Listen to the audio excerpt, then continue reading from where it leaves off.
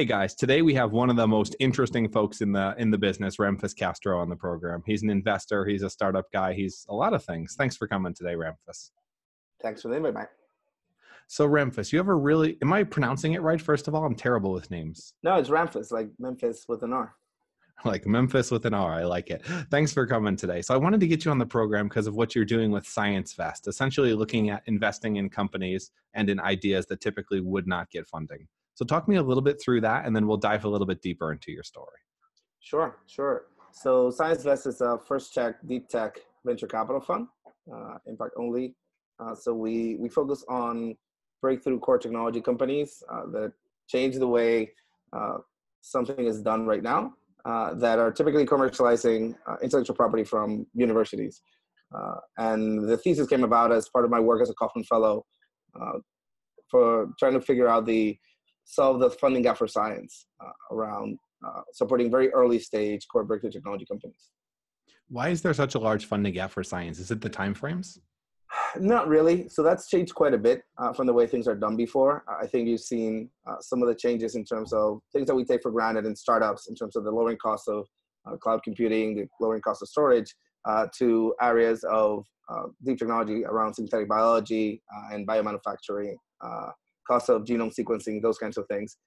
Definitely has pushed forward what's the opportunity that's available for founders to start companies earlier. But what's the biggest challenge by far is that from investors, from these founders having the right kind of partners on the capital side that understand early enough how to be helpful at that stage. So everybody tends to see these companies as outside of their core area of expertise. So everything is too early for most investors, even though these companies don't necessarily have regulatory risk, or they're doing something that when you compare from a risk-adjusted basis into other companies in the space, it's just the opportunity is much larger. Basically, they're transformational for the nature of reality, a lot of these type of companies. And yet, because they are so transformational, it takes a ton of time and money to get them to market. No, it's not the time and money. It's just it requires a particular set of expertise to get there. Right, the team that you have to build around yourself to do that is a little bit different, and it's typically outside of the core expertise of how most investors feel that they can be specifically helpful. I think we could kind of dig into that a little bit. Yeah, definitely. What areas are you most excited about? So definitely the intersection of computational resources and biology, right? That mix of, so think of it as the drug discovery for using AI, right? Those kinds of opportunities. Think of also around synthetic biology and biomanufacturing, right? Like creating custom chemicals for specific applications, and then how does that change? So, for example, around the fragrance industry, right? Companies like Ginkgo Bioworks, right? Those kinds are examples of companies that are just extremely exciting, and there are opportunities now that were not really possible 10, 20 years ago. And that's primarily due to the cost of compute coming down and then the cost of genome sequencing coming down. There's a mix of things that make that are internet-enabling technologies, but think of a lot of all these trends coming together, right? So AI, machine learning, access to computing, cloud computing, the integration, the better understanding of some areas of biology as well, and all these areas coming together in a cross-discipline way, right? So now you have professionals that essentially grew up with the internet and with a lot of these different technologies. So they might be hardcore biologists with extremely strong computer science skills as well. Is the 21st century going to be defined by biotech and synthetic biology like the last was by compute and mechanical power? That's a great question. I definitely think that is one of the areas that I'm most excited about, right? The opportunity for that to be the case. So we do have line of sight to actually really think about these things now, right? For these things coming together in a way that we can think about. So really radical ideas such as instead of just curing cancer, to really understanding how the underlying biology works to cause cancer and prevent that, right? And so instead of going therapies that target the effects of cancer, to actually be able to go after creating technologies that prevent the actual process of cancer from happening in that way. Yeah, So yeah, let's wear a helmet while we ride the bike versus fixing the head afterwards. yeah, absolutely, absolutely. That's a great metaphor. It's incredible how backwards the industry is, but I'm very excited to see some of the things that are happening. What I get a little bit worried about with that space specifically is trying to come up with technical solutions without addressing the underlying actual problems, which is typically nutrition and exercise. I've seen some really compelling stuff to say cancer is primarily a metabolic disease. So I think that's where we all just generally to be careful, because the area, and going back to my background, right, I'm a computer engineer by training, and my partner's more on the biotech side, is that the biology, the understanding of the underlying biology, we still have a long way to go in a lot of areas, right? So think of a lot of things are more black box related than the specifics. We biology does not behave like computer code, where you can tell it what to do, and actually, for a fact, it'll always work in that very specific way. It's a lot more complicated than that, which is where the opportunity is for a lot of these technologies like AI and others to permeate the space, so that we can better understand just the basics of how biology works and how other aspects of that biology work together. So think of more genomics and proteomics and some of these areas where it's not enough to know how some of the biology works, but how does it work with you and your specific makeup? And what does that mean for how we're building and designing and thinking about how we're going after some of these potential solutions? How should scientists think about move fast and break things? Like if you invest in the company that accidentally creates a CRISPR plague, we have some trouble. Yeah. So I think that's where the core science matters a lot, right? Like we fundamentally, in our case, we start with the science first, right? We really want to understand what's going on, who's behind it, who's actually got it. So most of the companies we back, the founders that we work with, this is their life's work, and their advisors, it's their life's work as well. So the expertise around a particular area of knowledge, it is at the edge of what humans know, period. And it's an extremely hard space to operate in.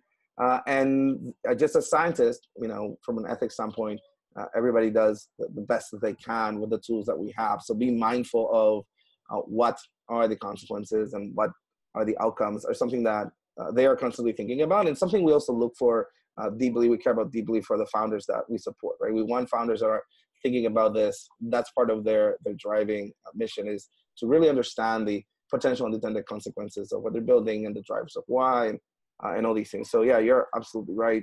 There are things to worry about. It's very difficult. It's very difficult. I wouldn't say it's almost impossible to know what the potential unintended consequences might be for enabling technologies that we have now, right? It's just like talking about social media and internet addiction now, where, it was not obvious necessarily, 20 years ago, or maybe all of us on the open source side, that would be the case. And now things are moving significantly faster, but that is technology. How do you deal with universities who can oftentimes be a bit of IP whores, in terms of scientists create something incredible and then the university wants to steal it? So I think the challenges for universities, and that's an area that is not talked about enough, that we all need to work together on, is really to help the universities understand that the best outcome for them is that the founders and the scientists that created the technology, that actually want to build companies around it, is how you create wealth for the university as well, right? When you think of the largest or most well-known universities, they are a part of some of the more iconic companies that are spun out from their research labs, and then the alumni understand the help that they receive from the university. So it is in the university's best interest to help their potential entrepreneur scientists to spin out technology, so that when they make it, hopefully some of them will make it, that they come back and build them, a new bio lab or a new engineering lab, which we see all the time at some of the larger campuses. So it's something to rethink, for universities to rethink their position. Many of them are, and they understand the pressure that they're under, and they know that their model for licensing in the way that they did it does not work for them. Yeah, basically it's a dying model based off of a monopoly. How do you think about scientists and researchers? They kind of have two routes. They can go the academic university route and try to create IP and later possibly commercialize it or find an entrepreneur to do so. Or they can go directly the startup route and then try to create a business like a 23andMe style. Yeah. For scientists, it really depends. There are different motivations for different types of scientists. So some of them, and I divide them in two buckets, right? I mean, the basics for research, and we need more of everything, period, right? Around all kinds of fields of science, and that's required. That has a very long-term horizon to really create this enabling technologies. Think about the core kind of, create the TCP/IP protocols back in the day, and operating systems and kernels, like these kinds of really core enabling technologies on one side, and also on the biology side. And then applied sciences, right? How do you take something that actually works, and you think about how does that apply to solving a real problem in the real world? And scientists can jump from back and forth, right? We have some that are really keen on the research side, and that's where they're best at, and some other members of the team are really strong on the commercialization aspect, but you need both, right? You need really strong research focused scientists that can really lead through those teams, and scientists that understand why it matters to the greater good for humanity. Speaking of greater good, what should be open sourced? Like you brought up HTTP and whatever the other one was, which were great internet protocols where the creators essentially earned absolutely no money. And then at the same time, how do we think about that in terms of the biotech industry going forward? Well, I think that the key challenge there is around publishers, right? And the control of the articles. So when you think about intellectual property, I mean, the patents, when you patent something, right? I'm on the IP, so my background as a lawyer. When you patent something, the idea is that you have a certain exclusivity for a certain amount of time, and then in exchange, you release it, right? So essentially most of the technology, so Google's PageRank algorithm, for example, right? And that's out there. And you can think about the same thing for biology. So the papers, especially the papers, right? The IP is IP, but the papers themselves, for that to be accessible to everyone in an easier fashion, is definitely where we should be trending, and what we should be discussing, right? So like open publications, and sort of open sourcing those data sets that enable the research so that others can leverage that. So a lot of that is out there and happening, and there's a lot of cross pollination and collaboration across scientists. The key challenge is around some of the access to the papers for those from outside academic institutions who may not have access to the publishers themselves. Also, what gets published? So you look at big pharma, and they'll take a drug, they'll try to guess what it does.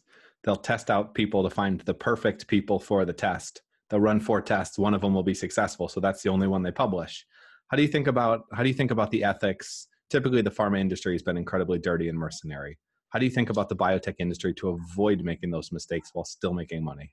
So I think on the biotech side, I mean, it's a huge, massive sort of global industry, and I think we can go into like all of it, but the sort of bite-sized version of that is that a lot of the industry understands that a lot of the innovation is happening outside of their core research facilities, right? So if you think about kind of what they're focused on in research is, et cetera, and kind of what they're focusing research is, they understand now that they need to partner with startups and companies to be able to access some of that core innovation, and then for them to focus on what they do best, right, which is sort of scaling up those kinds of operations and other aspects of that research and industrial R&D and some of those aspects. So it's really around collaboration and improving and streamlining more about how that process works, which a lot of them are moving in that direction, right? We talk about New York and Silicon Valley elsewhere, where you have a lot of these programs coming online to facilitate that, like the J Labs, right? We have strong collaborations between industry and startups for the purposes of these startups to leverage corporate resources, and it works the other way around. IndieBio, right, which is opening a new campus in New York, Creative Destruction Labs opening a campus in New York, with collaboration with NYU, I believe. So those are happening where the industry understands that there's a huge opportunity for doing more collaboration, and the startups, their ethos is around sharing, right, and collaborating. It's a lot of that sort of pay forward mentality, but there's obviously a long way to go. And in terms of having better access to everything for everyone at all times, it's a tricky space to navigate.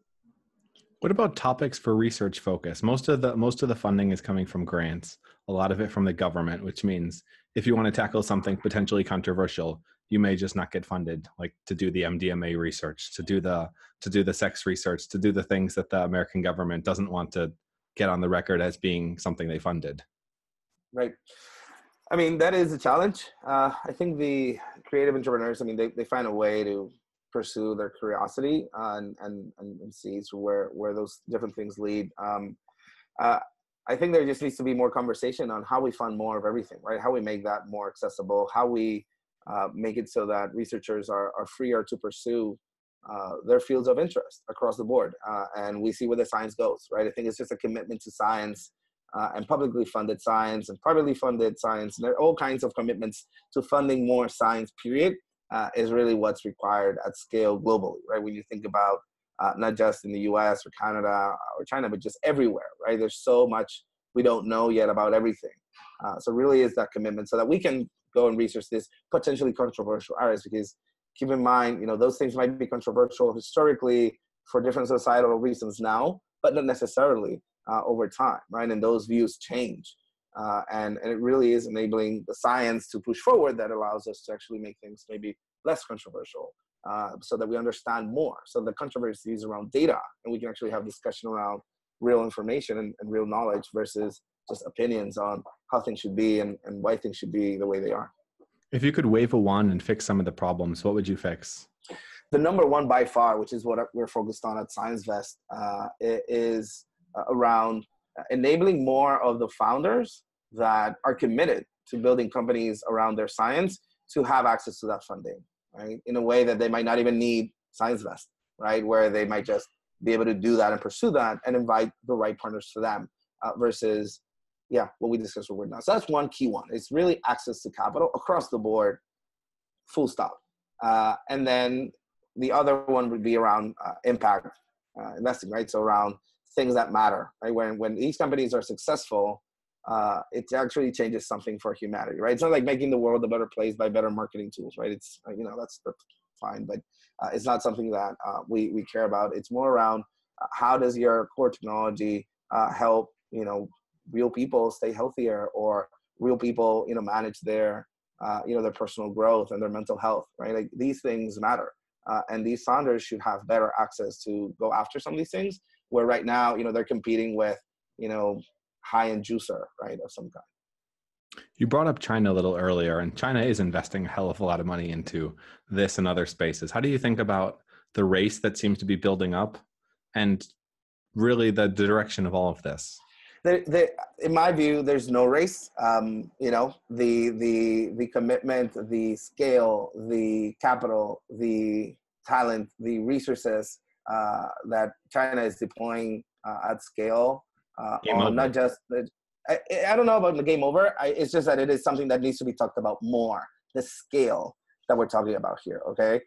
Where in the U.S., for giving an example, the SBIR funding, which is sort of the U.S.'s version of their seed fund for science, our biggest co-investor on all, basically most of our deals. It's $2.5 billion a year. That's that's it. And in China, across the board, there's hundreds of billions for being deployed across a wide array of interest in research and commercialization, right? And that's at scale at the government side, right? That's not to include all the other sources of capital that are available. So it is just several orders of magnitude of what's going on there than some of the interesting things that are happening in the U.S. And to extrapolate, we decided that this would probably be the century of synthetic biology and biotech, which means this is the century that China becomes a dynasty again. I don't know about China's in terms of that, because there's so much collaboration, so much talent, so much of everything that's required to really get there, right? You need all hands on deck type of situation. So you need all the sciences and labs. I mean, the core expertise on the US side and a lot of fields of science in Canada and Europe and LATAM and everywhere, it really is off the charts, right? So it's not a lack of research firepower and talent. Really is a mix of talent and expertise for getting these things to actually reach the market and to really make it available for everyone, right? Where everyone globally, there's a more global conversation on how this innovation actually happens, and that we're a closer part of that discussion versus just saying, oh, China will do X or Canada will do Y or US. It really is everybody together if we're going to have the kind of future that we talk about that we all want. It is, but we have different speed limits, so to speak, in terms of morality and in terms of what we're willing to try. What are some of the stuff that's happening now in China off the record that you've heard of? China, like of the record, I mean, the CRISPR research is fantastic, right? And these are following global world-class standards, right? I mean, that's something that's a misconception about what's happening out there, is that, it's what people might have thought in the past. These are world-class labs. I mean, world-class contract research organizations. Some of the largest of these types operate out of China. So a lot of the startups and others, use them for different aspects. So it is really amazing, right? So kind of, I guess on the off the record side, it really is the research, like great sort of well done sort of research that's been done on some of the core bleeding edge areas of science, like CRISPR, for example, right? Genetics. Yeah, it's a really interesting future. Any bold predictions or any myths that people need dispelled? Myths. Yeah, I think the number one is that it takes a significant amount of time, money and time for these kinds of really complicated and breakthrough technologies to both get to market and to find an exit, right? I think that is a huge myth. There's great data around that. There's great articles around both the biotech sector and other sectors, how it operates. So I'll give you an example. All of our companies, when we invest, we're first check. These companies are always have a path to market through generating revenues, even though it'll take them many years for different regulatory hurdles to go through. That's fine, but it doesn't mean that these guys are generating cash flow. And a good example of that is StemCentrx, for example, right? Like one of the largest exits in the U.S. in recent memory is essentially a cancer-related company. Leveraging all the things that I'm discussing, right? So now everybody's on everybody's radar, and it was right in the middle of Silicon Valley, and every single investor, most of which, many of which who maybe interviewed here, they just missed it, right? It's just outside of their core expertise, but it was just sitting there, and their companies, their funders and others that, they saw that, right? That's how things are now. It's just different from where it used to be and how investing used to be thought about. There's just much more opportunity. It just requires a different kind of lens from the investor to be able to see it and support those teams. And it's happening faster than expected. Absolutely. What would be an over-under timeline for when we see the first genetic doping for athletics, for performance, et cetera, in terms of some type of CRISPR or otherwise based enhancements to enhance humanity? I'm sure some of that has been experimented across the board. When you think about, some of the, you can even go to nutrition, right? I mean, a part of nutrition is really changing the way your biology is sort of operating. That's sort of the purpose of it. So it's really extending that now with the understanding that we have on some areas of biology. So I wouldn't be surprised that it's ongoing. I mean, sports is sort of outside of sort of our current core field. So we don't, right? Like, and these enabling technologies for the purpose of sports is not necessarily something that we focus as much, but more around health, right? And if it has applications to health and sports, then yes, but not for like on the performing enhancing side of the equation. So I'm sure it's happening. It's not something that is core to our radar. But yeah, I'm sure they're experimenting right now on all kinds of everything that we've discussed to see what how to extract extra additional performance from humans. Yeah, I think it's really interesting, especially when you have the fusion of the health and nutrition side of things. If you're really optimizing stuff, do you see unequal access headed down the line for different populations?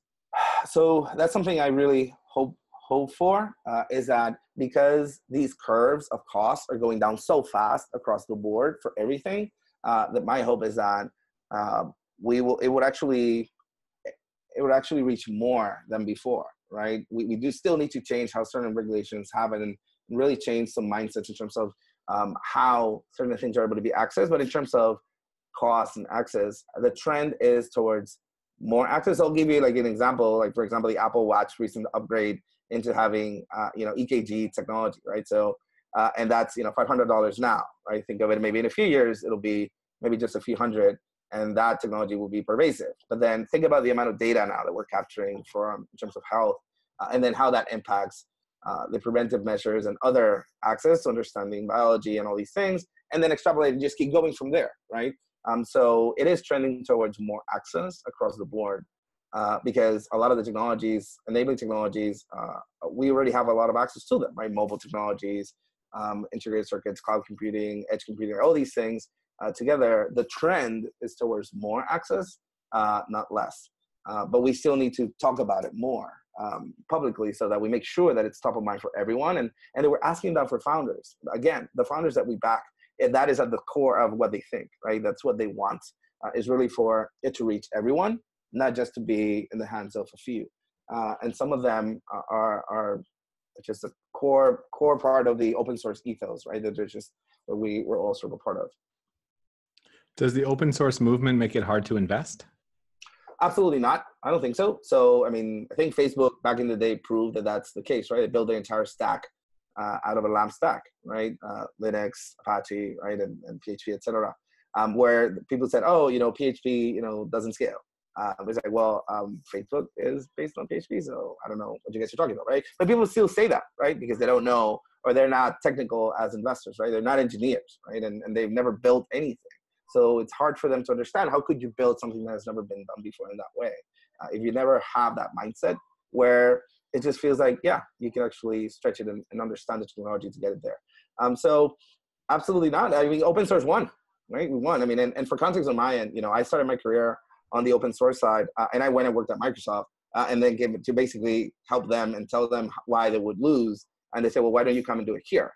And then, to come out of that, and say, that's amazing, but I want to help, real people solve real problems, and, saving, someone 15 minutes of productivity. It's not sort of how I want to invest money. And that's just a small part of Microsoft. I love Microsoft. But, when you think about what happened now with Satya changing how Microsoft collaborates with the open source community, and open sourcing their CLR themselves, like their compiler. This is like at the core of Microsoft technology. Anyone can now poke around how compilers work. I mean, as an engineer, that's at the core of what you're able to build. And so, 15, 20 years later, we won. So, we've seen this movie, let's say, right? I mean, you can't resist, builders' curiosity and builders' commitment to sharing what they've built and having it reach real people. You can resist, but you'll never, it's really difficult to stop. Just like this podcast and you sharing, this kind of information, this did not exist, right? 10, 20 years ago. Nobody would tell us the kinds of things that we're sharing now. And who's going to stop us, right? So the same thing applies to a lot of these technologies and open source as a sort of global movement and commitment to sharing knowledge. Not just open source. I mean, we're talking papers and publishing and all these things, right? I mean, all these scientists sharing their data, collaborating. I mean, this is all pushed in the direction towards more transparency, more access, and more data. So I want to take this a different direction now. Why did Obama bring you to Cuba? Oh, so there's just the story there. So the short version is, when Obama announced, I'll tell the story and you'll kind of get a go and why. I guess why I was invited, which I'm still trying to figure out myself. But the short version is when Obama announced that the regulations would change, or the relations would change for Cuba. The global startup ecosystem community, primarily led through Startup Weekend. I don't know if you're familiar with Startup Weekend, right? So this, over a course of a weekend, you're able to create companies. This operates in over 600 cities around the world, everywhere from Iran to Yemen, right? Israel, to every major city or small town, everywhere. And that community has been a part of it and helped scale over its lifetime. Now it's acquired by Techstars. Everybody talks with each other. And they know each other, but we did not have anyone in Cuba. So when that changed, my first comment to the global community was, "Hey guys, it sounds like there's a startup weekend happening. Who's making that happen?" And basically, there's not just that there wasn't a response; it's that we literally did not have someone from the community on the ground that had real communications with Cuba. So it was really disconnected from everything, which was a surprise to everyone. So that meant that it was us, right? That we were going to do it. We had to do it, and we needed to find out who on the ground had their community in mind and could share with us what they wanted that community to be and how they would. What does that look like? What does the tech ecosystem look like from the Cuban perspective? So I did a trip, to Cuba, to basically find them, because I've done that all over the world. It's easier, I guess, in my experience, to find others that are builders and they build their communities. And through the network, I found a set of guys that were run the first meetup in Cuba. And they were able to navigate the politics and the local and everything around it, so that everybody understood that it was around community building. It was not about politics. And that enabled the entire global community to support them. And Alex Medina and their crew, kudos to them for really taking the risk of really engaging with their community and really sharing and explaining and doing the education and everything internally, and guiding all of us on how to build community. So we did a startup weekend. That startup weekend was very successful, just getting the word out and everybody to really communicate and collaborate and connecting the Cuban ecosystem with ecosystems globally. And from there, I was first, investor on the ground. Everybody was talking about investing in Cuba, but none had ever even been there. None, were looking at what the Cubans cared about. None of them really were, putting their capital where their mouth is, actually going there and supporting founders and figuring out like how they can be helpful. So I think a part of that, just went around the rounds. I know that, basically a few weeks before the trip, White House calls me, it's like, hey, stand by, right? Like there might be a chance for be a part of like the president's team to go down there. And I was like, yeah. President goes like, what are you going to say? No. So I was like, all right. And I thought it was going to be a lot of people. I previously like why me? I've been doing X. But when we went down there, there was a certain event around entrepreneurship, and that was at the invite of both the Cuban government and the U.S. government, right? So it was a little bit different than just going there because the U.S. invites you. It's like you're actually vetted and invited by Cuban government. Everybody knows what's going on. And when it was there, they kind of pulled us apart, and we spent, time with the president and we were hanging out about, what's the future of ecosystem building is about, and kind of what's going on locally. And it was just, us, the founders of Stripe, Shield Style of NEA at the time, and he now runs his own fund, and just a few of us, right? So it was, that's how that happened. That's kind of why I guess the president invited me, was around, actually doing versus the talking. You can imagine at the time the amount of chatter around Cuba, everybody talking about everything, but then, what did people actually execute on the ground and support, right? In terms of real companies or real innovation happening. And I was lucky that, the founders on the ground of their community, trusted me to support them. Just as we ask of any founder, right, that we invest in, like we ask them, to trust us, and those guys down there, they did. And we did what we say we're going to do. It's just help them do their thing, not our thing, not a US thing, not what the president wants. It's really what they want. And that just happens to be what we all want, which is more community, more collaboration, more innovation. And it worked out. So was Cuba still communist at the time?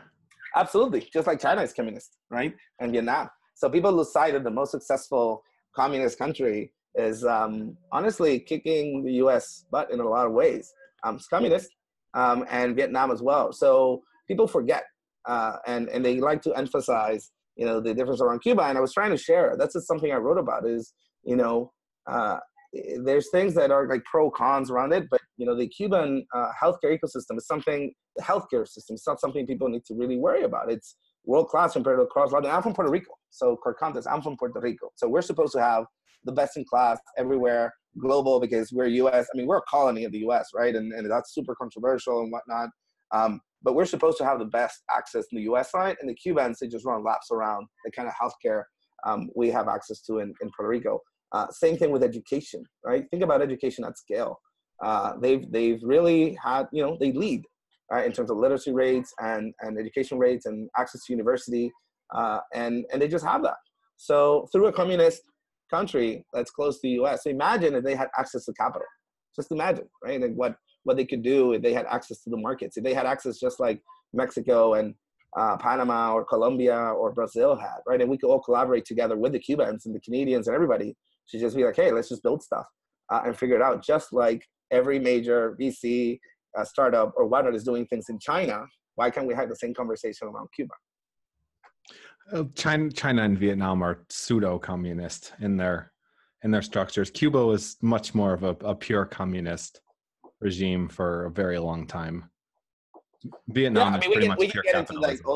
all the politics of it, but the short version is that it's all sort of the rules of the game of how to do business, and each of those countries have their own very specific and very difficult and complicated rules to get into the Chinese market, to do the Vietnamese market. Same thing for the Cubans. There's a lot of global companies operating out of Cuba, especially now through the change, but it's still difficult, primarily because of U.S. restrictions on the other international companies. So it's a very interesting topic, which we can kind of dig in if you like. It's fun. Yeah, the U.S. does the same with Puerto Rico, right? Boats have to come from the U.S. to Puerto Rico, which makes everything more expensive. Yeah, so that applies to every island. So it applies to Hawaii, applies to Alaska, right? So it was more of like a protectionist measure on the U.S. side, which everybody is fighting against, right? The Jones Act specifically, and that's hopefully something that we also need to talk about. Like, there's no reason why that should be the case, right? Just change that, eliminate that, and let's just keep it moving. Because trade is much more complicated than just where the boat sort of comes from and how it needs to dock, right? Just because you change that doesn't mean that magically there will be a lot of trade going in and out from other sources into Puerto Rico, and the lines and freight lines and all these things that go with that. So it's a super interesting topic that we should talk more of. How do we enable more trade in a way that helps those that don't have access to anything to really be a part of the global innovation community? That's what ecosystem building is all about, right? It's all these things are happening globally now versus before. It was trying to be controlled. It was supposed to be Silicon Valley, but now Silicon Valley is just half of VC globally versus maybe 90% just a few years ago. And that's just going to continue to accelerate because there's just much more capital. And as founders, as we're all more successful and we build funds and we help funds and all these things, it just happens more and more, right? And we see that in the program I run in Puerto Rico, I support, and I'm an investment committee for in Puerto Rico, Parallel 18, right? Where you have companies from 60 countries going now to Puerto Rico, and now these companies, now they have funding from, tier one VCs everywhere. Well, where were they when these companies needed funding in their countries, right? Everybody talks about how they're funding things are super risky on the first check side, but it's basically YC leading the way globally at scale. And then maybe a few programs, but it's just YC, right? Really that first check for founders that don't know anybody, are not going to move to the Bay, right? They're not going to really build it in the traditional way. They're going to build it their way.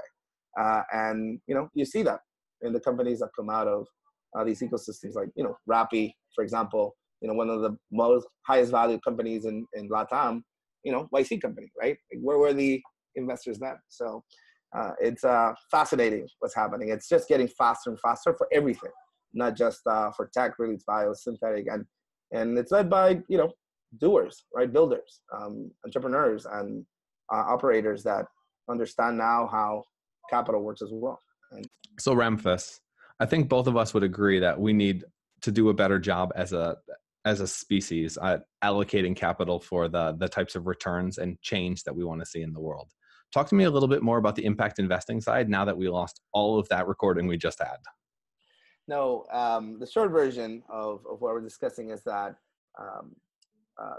the purpose of capital should be to finance the change that we all care about, period, right? That your values are aligned with your investing.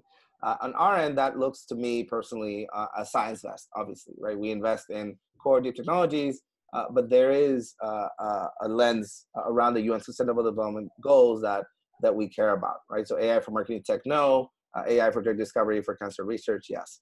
And then the impact investing side, that would apply for all kinds of investments, public investments, private investments, and then specifically the private investments on everything, right? That applies to funds and what they invest in, and to real estate and everything else that's possible there.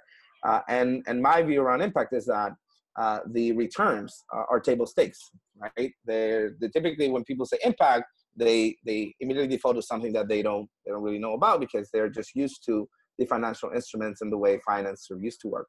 But now the opportunity around impact is that we know how a lot of these fields or other opportunities work, and it's really to support more of everything across the world. New kinds of fund managers all over the world is essentially an impact investing, right? Because what they will invest in will reflect the environments that they're in. So if you invest in a fund, in a VC fund in South Africa that invests in the Pan-African region, well, you can see the outcome will be companies like Andela, right? That could be viewed under the lens of impact versus your traditional thinking of impact, that it's some type of charity or philanthropy. And the other side of that, at the other end, could be everything from affordable housing and how do you redefine the models around impact, and how do you facilitate that capital flow from the private markets and the private wealth to these opportunities on the other side, right? So that's really the space that I care a lot about and focused on as well. And if you had a call to action for listeners, something you would want them to take away from this interview, look into, a quote, et cetera, what would it be and why? At the core would be that for those with the means, networks, and capital to support and invest in different types of assets, to back things and companies and funds and managers and everything else that's just different, right? To really dig deep and understand the opportunities that are available now that were not available before, and to trust that the change that they want to see will not look like whatever patterns they are all used to looking for or looking at. So how they view and understand those things, there's an opportunity, I would call them, invite them to really fund the change that they want to see. Insanity is doing the same things over and over and expecting different results. Last question, I know you got to run. What is a bold prediction with a timeline? Bold prediction, I think that would be that within the next 10 years, we'll have a path to market for real therapies that target ending certain age-related diseases, right? Or ending age-related disease. So we'll have therapies for Parkinson's, for Alzheimer's, for different types of cancer. But the focus will not be the disease. The focus will be around enabling the body to operate as it did when it was younger. Which would be incredible for all of us. How old do you think you're going to make it? Any predictions? Oh man, I wish, there's a lot to do. So if I could just eliminate that clock, that'd be amazing. That would be amazing. I think that's what we're all headed for. Thanks for coming today, Ramphis. Sorry about the technical difficulties. Where's the best place for people to find you? Best place is through Twitter, Ramphis, JRAMPHIS. Awesome. And we'll throw links and everything in the show notes. Thanks, and hope you guys enjoyed this. It's been a lot of fun. Cheers. Cheers.